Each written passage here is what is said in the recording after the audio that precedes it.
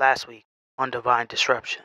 Jesus is invited to go to a wedding, and I need to make a distinction between our culture and the culture of the biblical times. Jesus says, "Woman, why do you involve me in this?" Now, if I said to my mother, "Woman, why do you involve me with these things?" She'd be taking the trash out with me in it. But in their culture, it was okay. Now, the second thing I need you to see is a wedding in general. Now, when we have a wedding, it gets real weird. Write a list and certain people can't come. Remember last time your uncle came to every function we've been at. Once he had a red cup, something went wrong. So for a wedding, we had a list of people. Second thing we have to have a limit of who's coming to the wedding. Listen, $50 a plate.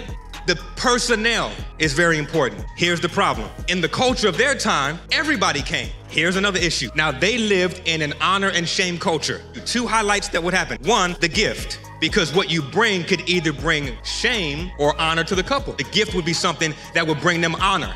If you brought a gift that would bring some kind of shame to this couple, you would be in some type of legal issues and issues of shame. This is important because the wedding that they get themselves into now, honor and shame culture, they run out of wine. There's the issue of the gift and there's an issue of hospitality. Now, if I have an issue where I am not able to be hospitable, then that brings shame to me and my family. Now, they can't come or associate themselves with you. And so the issue of the wine running out is a big issue because now you're shameful. Now you've done something dishonorable. Listen, God can use what you have. Jesus didn't leave where he was to bring a blessing. I see 6 jars. Jesus looked around where he was to see if there was anything around him that they had that he could use to bless them, but they already had what he needed to use in order to bless them. I'm gonna do a miracle with what you already have. The Bible makes a distinction between clay jars and stone jars. Clay jars, earthen vessels, and earthen vessels were supposed to be used and then thrown away. Listen, he reveals to us